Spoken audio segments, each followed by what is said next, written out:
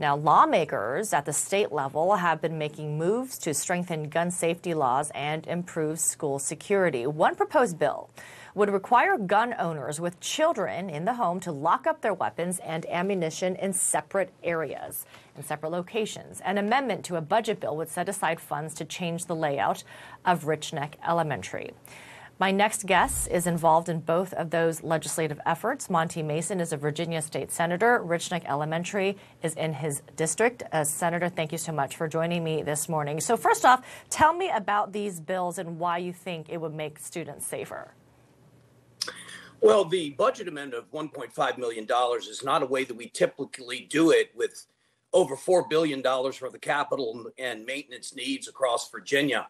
But this school is designed in the 70s, it's late 60s, with an open floor plan in some areas. And so we thought that the budget proposal would show the people at Rich Neck that we are addressing their anxieties and concerns in the short term to try to give them a closed classroom environment in at least some of the areas that do not have it today. The gun legislation is just another step of a common sense measure that shows how to take care of and safely store your gun. I grew up in a home with gun ownership for hunting, for sporting clays, for protection. And this is a best practice in the home I grew up with, making sure that it's in a locked compartment or area that cannot be accessed by someone under 18. But here's the key. Because it's a best practice, it's not going to be onerous for gun owners, but at the same time, it has a notice provision. So in this case, this gun seems to have been bought legally, but what we were missing was in the store a notice that says, please make sure that if you have children under 18 in your home, that you properly lock and store your guns for their safety and yours. But the argument is also that, the front line of safety are the staff members, right? The adults in the room. And, as we know, the allegations are that there were warnings and you had the school administrators failing to act on the warnings that this child had a gun. They searched his backpack, but they didn't find the gun that was hidden in there. What about using funding to train teachers or staff to be better at detecting students and helping prevent shootings? I mean, nothing's really foolproof, right? Absolutely. And that investigation is still ongoing as to how it was handled. And I think you're right. We have to have ironclad processes and procedures in place at school districts that make sure everyone is trained properly, so that if, in fact, some report or something like this begins to take place in your school, everyone knows how to properly handle it. And I think every school district needs to address that. You have to be careful when you start to mandate things like that from Richmond.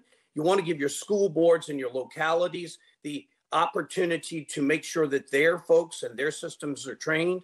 What we have been asked to do just this week, the Hampton Roads Planning District came to us, and as a part of their legislative package, they asked us to promote conflict resolution and mediation skills throughout the course of the matriculation of the student.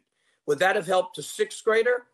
We don't know whether they would have understood that, but you can start even before that to let students know that there are going to be conflicts, there are going to be disagreements, but that you can handle them courteously and without violence. I'm a member of the legislature. We agree and disagree hundreds of times a day. Yeah. 99% of it courteously. We need to help our children understand how to work through these issues. So you were mentioning this, that you're chief co-patron of a bill that would require gun owners or children in the home to lock up their weapons and ammunition in separate locations. The family of the 6-year-old says he suffers from an acute disability. Is the Assembly proposing any legislation around mental health support, either in schools or in homes, and supporting parents? It's a great question. I'm privileged to serve on the Behavioral Health Commission in Virginia, which is a full-time established commission of the legislature. We have been reviewing and working on the mental health crisis that we're seeing, and particularly among children. We know that there are a lot of stress and pressures that came through COVID, but we had issues before. We've just opened a hospital in Norfolk that's going to be a game changer for us, but we are trying to figure out the ways that we can get the treatments we need to students that they need it, to adults, and across the full spectrum. On Wednesday, Rich Neck Elementary began transitioning students and parents and staff back into the school at their own pace through Wednesday, Thursday, Friday, in anticipation of Monday getting back to school. One critical focus then will be counseling, support, and people available at all times during specific hours for scheduled or even after hours as people need help and need discussion. They will need a lot of support as they transition back into the classroom. We will be thinking of them. And Virginia State Senator Monty Mason, appreciate your time. Thank you. Thank you for having me, ma'am. Sure thing.